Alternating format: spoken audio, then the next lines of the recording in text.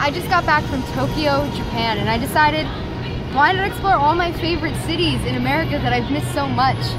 I've been to Philly, I've been to Paulsboro, and now I'm here in New York City. And I'm right under Madison Square Garden. I plan on being there one day. But this Saturday, I'll be at the Monster Factory first, the MFPW, my return. And I know I left the MFPW on a bad note, but I'm here to turn a new leaf because I learned so many things in Japan.